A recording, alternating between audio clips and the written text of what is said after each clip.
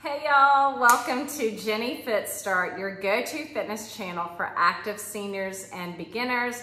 This channel is led by me, Jenny McClendon, a licensed physical therapist and fitness instructor with over 30 years experience, so you're in safe hands with me. Today we are going to go through my top treatments for plantar fasciitis. We hate it. We want to get rid of it. I'm here to help you. Stay with me. I'm going to take you through all the steps with easy to follow instructions. Treatment number one, massage. You can do this in 3 different ways: with your hands, with a ball, or with an outside piece of equipment like a foot massager. Let me take you through all 3 of these. Take your massage ball. It can be one of these with spikes for a deeper tissue massage, or even use a tennis ball. You're going to put it down on the ground and you're going to roll your foot in any way you want to. Forward and back, side to side, maybe even circles. The best thing about a ball is that you decide how much pressure you want to put down. You can lean down into the ball as much as you want, or as light as you want to. I recommend doing this in a seated position. The second way you can massage it is with your own hands. What you can do is cross your foot on your knee and find the point of pain. It's usually right above the heel. Put your thumb in that position and give it a good push. As you're pushing down, you can make little small circles. You can use lotion or oil or sunscreen or anything that you want to. The other thing you can do is to pull your foot in a flex position, so pulling your toes back and using the knuckles of your opposite hand and rolling up that foot. That gives it a really deep type of tissue massage. And finally, if you can't remember all that, just grab your feet and massage any which way that feels good. You're not going to mess it up.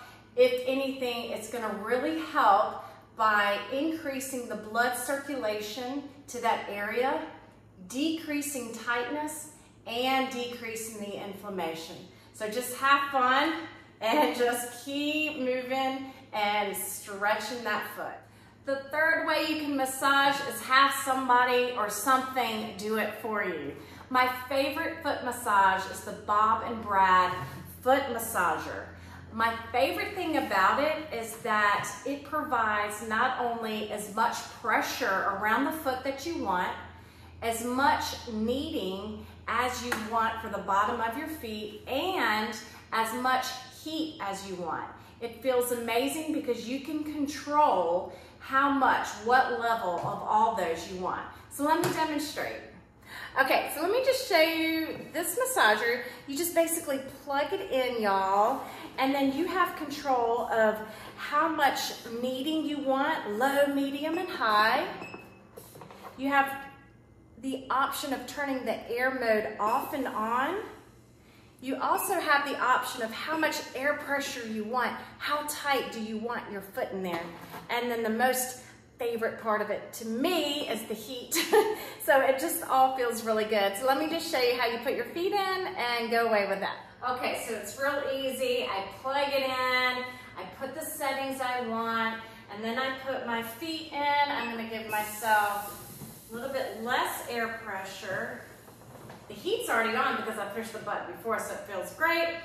And that's all I do.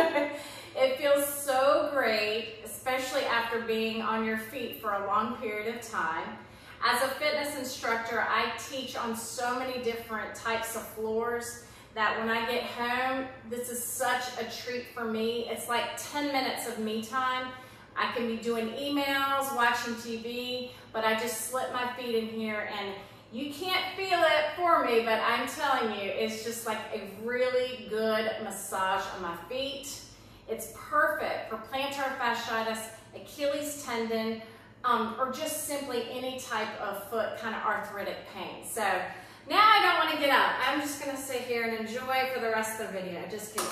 I'm going to move on, but I do want to express how much I love this foot massager. And you can find the link to order this under the description, as well as any other product that I'm going over. All right, we talked about massage. Now let's go through ice.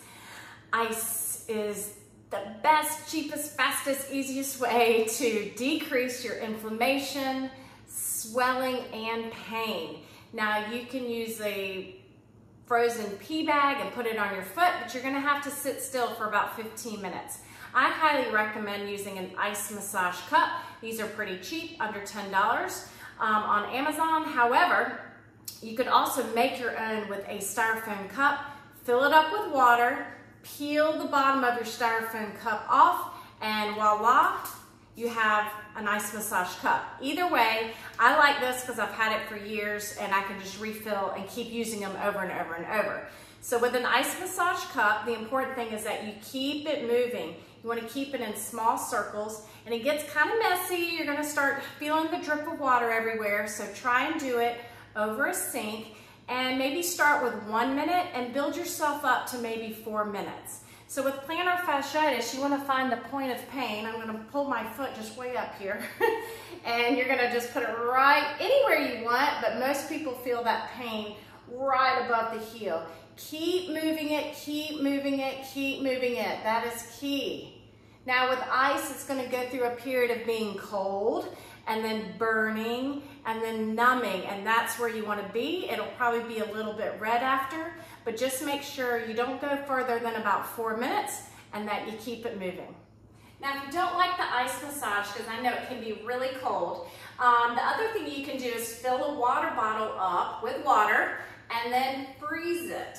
And then what you want to do is put it on the ground, and you're going to just roll your foot back and forth over the bottle.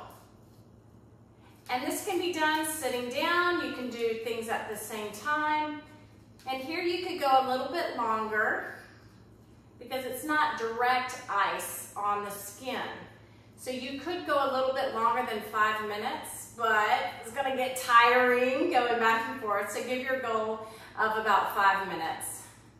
And you can move it as far up the toes you want, down to as far down to the heel as you want. Okay, next treatment. Let's talk about your shoes. Make sure your shoes are in good shape, that they're not too old. Look at the bottom of your shoes. Are they too smooth? Go to a store that can analyze your gait and see what type of shoes are best for you. Do you have a flat foot? Do you have a high arch? There are certain shoes that are better than others for your type of foot. The other thing you can do is go see your doctor about a custom orthotic. Maybe you need something built especially for you to put in your shoe. They're pretty expensive, but they might change your life when it comes to your walking and your pain level. The other thing you can do is go to a drugstore and buy just a standard shoe insert.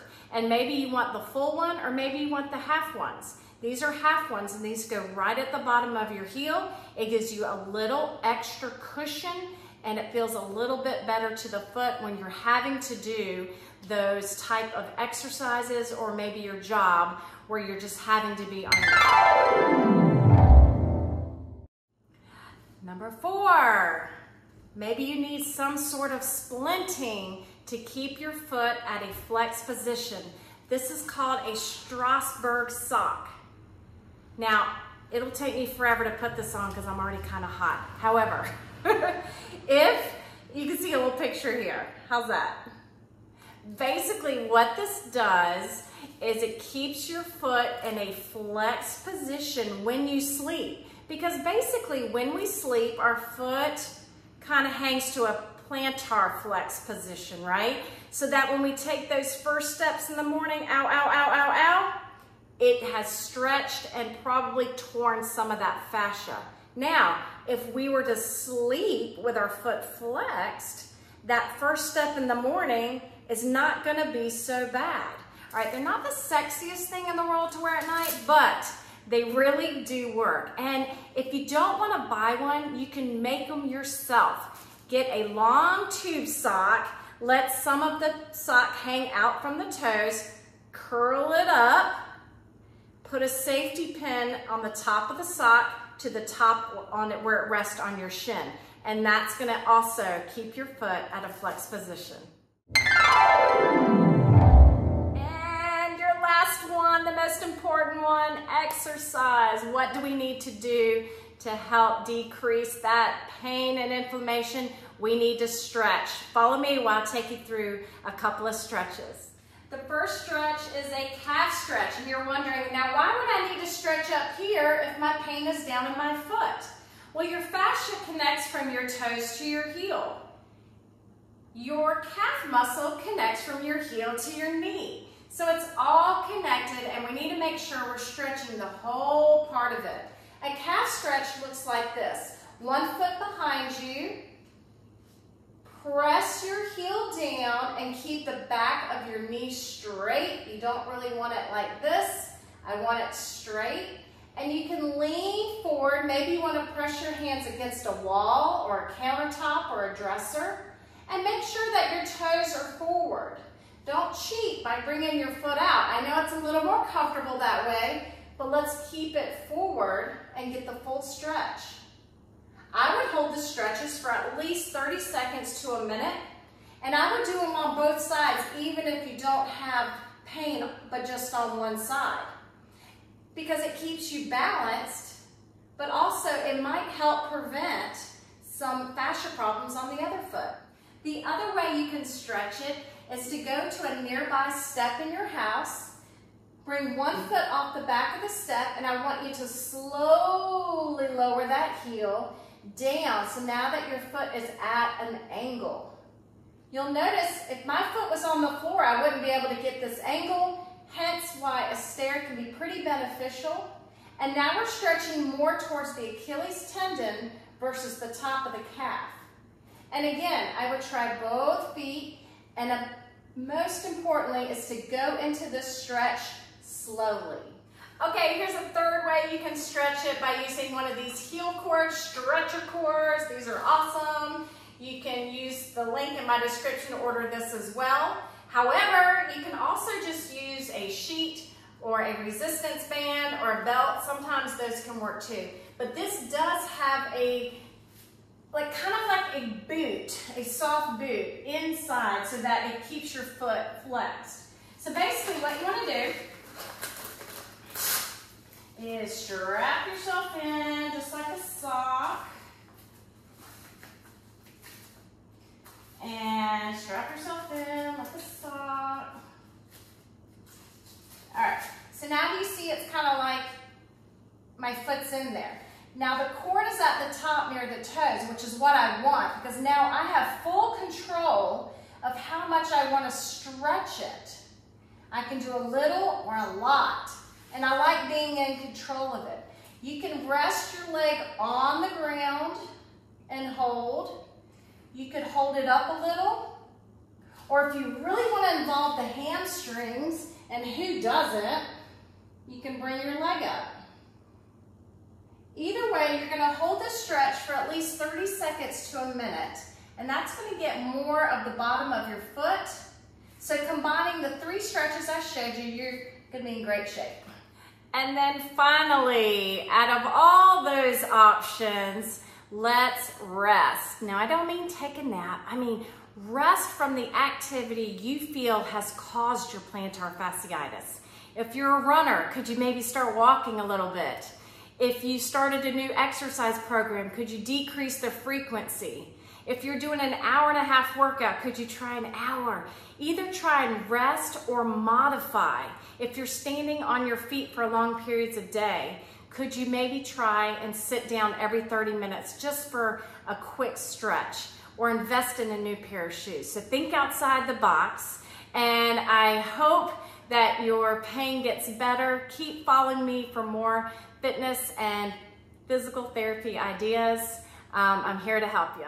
Thank you so much for tuning in. I hope this video was helpful to you.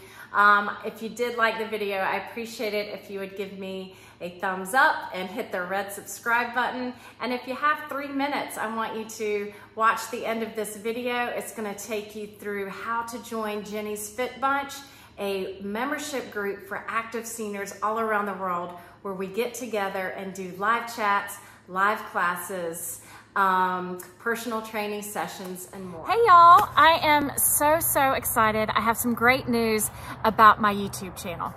After posting lots of videos, I am realizing my favorite part, my love, is really connecting through you with your comments and even our Facebook page. So now, there is an easy and great way we can really connect with each other. It's called a YouTube channel membership, and YouTube just approved mine, yay! So that is why you're seeing a join button right next to the subscribe button on my page.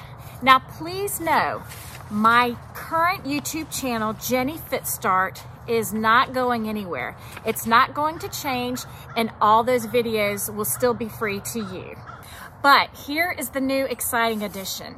If you join my membership channel, you will become a part of the group Jenny's Fit Bunch. Okay, so let me explain what that is. If you click join, you will pay a $9.99 monthly membership fee, just like a gym membership fee, but cheaper. So what does that give you? Oh my gosh, lots. Get ready. Okay. It's the exciting part. First, a live class once a week. Yep, you heard me right, once a week. So each week, you will join me live for a 1-hour class. Now this will vary, but the format will always include cardio, strength training, and stretching. And guess what? You can comment during the class. How fun will that be? It will feel like you are taking one of my classes in person. And guess what? If you can't make the class, it will be archived into a library so you can do it anytime. This video will only be exclusively for Jenny's Fit Bunch. Okay, second, you get a pre-recorded personal training session once a week. Yes, I will videotape myself leading you through a 30-minute lesson, which will target age-appropriate and safe exercises to help with building bone and muscle strength, increase balance, improve posture, aid in weight loss, and increase flexibility. Each week will be fun and different. You will never know what I have up in my sleeves. Now, these private lessons will only be available to Jenny's Fit Bunch. And then third, you get no more mid-roll ads. Yes, those disruptive ads in the middle of my videos will now be turned off on any new videos that I add on this channel. So to review, for only $9.99 a month, you get new videos with no ads, 1 live fitness class a week, and 1 recorded personal training session a week. Seriously, that comes out to be close to $1 a class and $1 a personal training session. I really did want to make this affordable. And guess what? You can cancel at any time. Y'all, I promise I am committed to you. I am committed to this new channel, and I am committed to helping you get strong, stay happy and healthy, and build relationships with all of you. It truly brings me so much joy, and with over 28 years experience and being a licensed physical therapist, you will be in safe hands with me. So let's connect. Go to my channel, Jenny Fit Start, and click join today. I thank you so much from the bottom of my heart. Now, let's have some fun and get moving.